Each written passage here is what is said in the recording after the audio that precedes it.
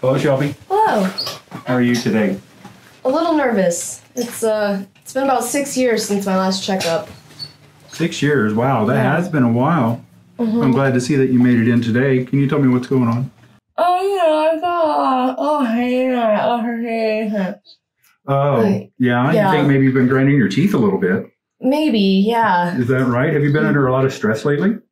Some, at work, I've been arguing with my coworker a lot, and family stuff is going on. It's been really hard.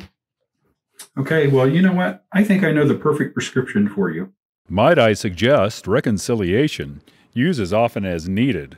Also, I'd recommend attending Life on March 1st or 4th. Side effects of reconciliation and attending Life may include absolution, encounter God's mercy, forgiveness, grow spiritually, sanctifying grace, sense of peace, early for mass, more time for prayer, reduce stress, good parking spot, hang with Father, make friends, free dinner, family time, fellowship, opportunity to invite others. You don't have to cook, free resources, kids breakouts, learn new things, excellent catechists, prayerful music, and preview of the next Life event.